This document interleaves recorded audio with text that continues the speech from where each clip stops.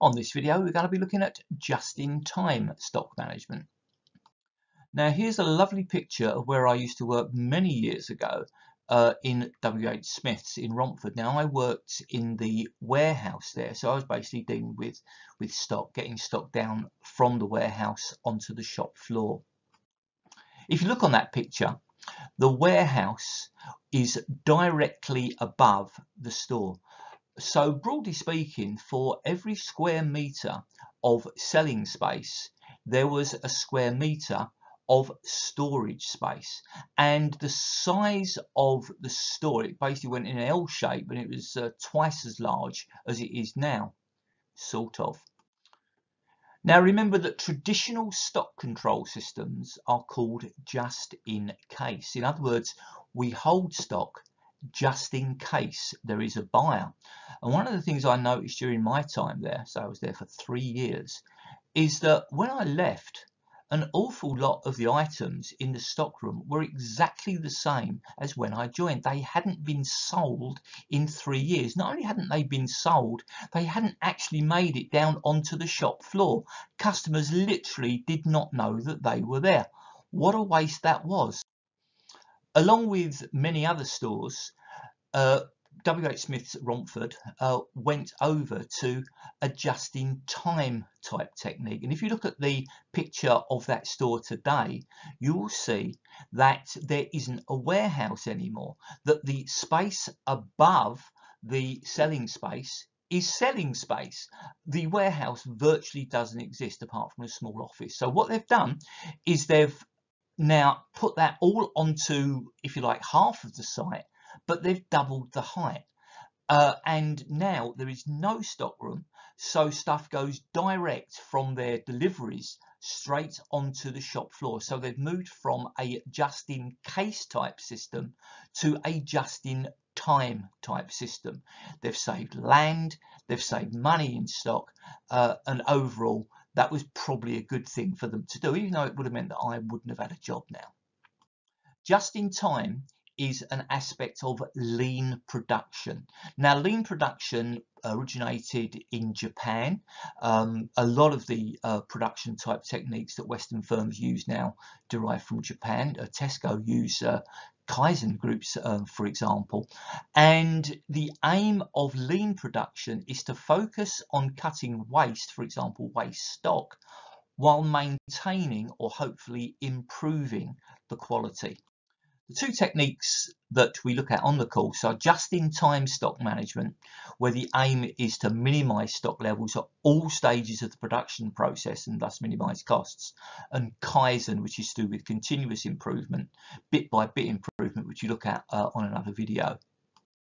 As the name implies, just-in-time is where we get in the stock just in time for manufacture. We virtually eliminate buffer stocks.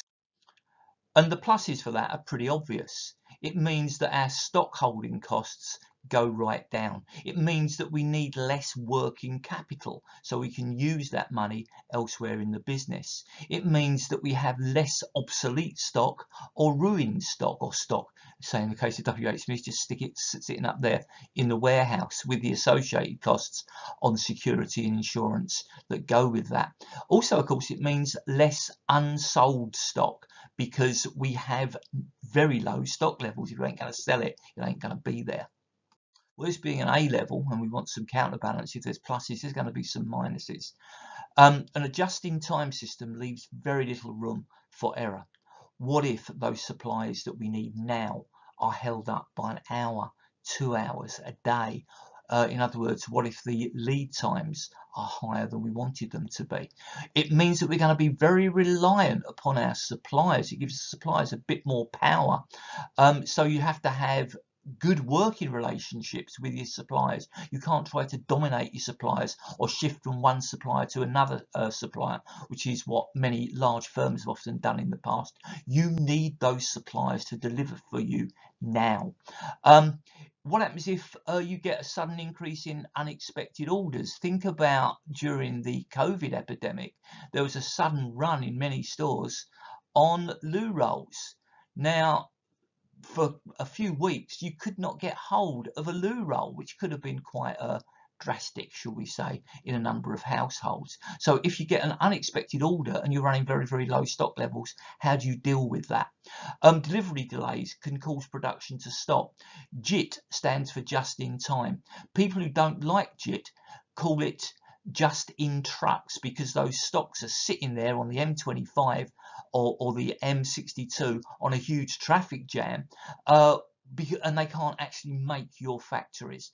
There are very, very high initial setup costs. Think about what I was saying about our suppliers. Now, often with JIT systems, we integrate our computer systems to those of our suppliers, so that when we need stock, an order is instantaneously generated. We could well be placing an order at 9 o'clock in the morning that we want delivered at 11:30. So we need to integrate our computer systems, and that is going to be both expensive and very, very complex. So let's finish by looking at JLR, who employ very extensive JIT manufacture. Now, JLR are one of Britain's two largest car manufacturers. They've got a revenue of around about £26 billion a year, and they make an operating profit of about £1.5 billion. Those nerds who like mathematical neatness, their sales from the UK are split into 5 almost equal parts. So about a fifth of it goes to the EU, a fifth goes to the UK, a fifth goes to China, a fifth goes to America, and a fifth goes to the rest of the world. They'll obviously employ a flow production technique, but the customization occurs at the end of the process. So that's where things like your specialist radios or your seats are put in, because that's where customers have a certain amount of choice. So if we look at the seats, they will place an order with their seat suppliers, as I say, literally in the morning, and they will expect those seat supplies to be there at exactly the moment that they want them. Obviously, there is the danger that they could be in trucks in an unexpected traffic jam. But if the seat suppliers don't deliver, say they're 10 minutes late, they could get a 5-figure fine for being 10 minutes late, because the just-in-time production techniques, it requires those goods to be there just in time. If those seats aren't there, then the entire production line could potentially come to a halt. If we look at that via Porter's 5 forces, well, customers have an awful lot of power over car manufacturers because they have an awful lot of choice.